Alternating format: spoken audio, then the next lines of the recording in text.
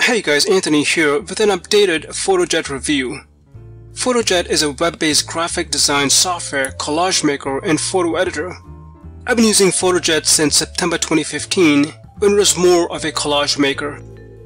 In June 2016, I created an updated review highlighting various new features. Since then, Fotojet has been further enhanced and they have also introduced premium features. In this video, I'll highlight some of the key enhancements and new features. First off, they have included many new templates in almost all categories with a variety of options to create pretty much any design you want to. The photo editor has been enhanced a lot. Apart from the basic photo editing features like cropping, resizing, rotating, flipping, as well as auto-enhancing, they have also included advanced features like color splash, selective filters, and overlays. For example, with the color splash feature, you can highlight specific areas with a color splash like so. This of course is just a basic example. Also, the selective filter is a powerful tool to enhance your photos. For example, you can use these various settings with the radial filter. Here I'm using the actual exposure settings to change the exposure of the photo.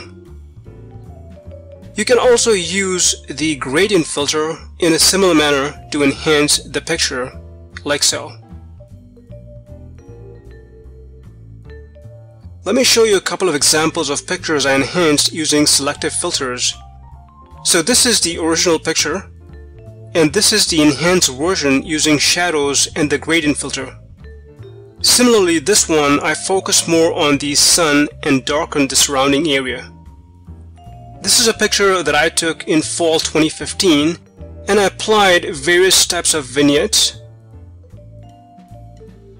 Here is the same picture with different types of overlays, and here again are more overlays where I applied the paper and fabric textures. You will find a whole bunch of frames as well as borders, and here are a few examples.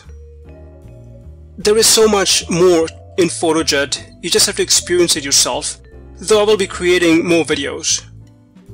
You can use it free without registering, but you won't have access to their premium features.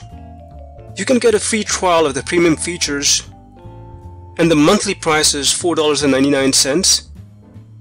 The annual plan is priced at $34.99, so that works out to $2.91 per month. You can visit Fotojet.com and take it for a test drive.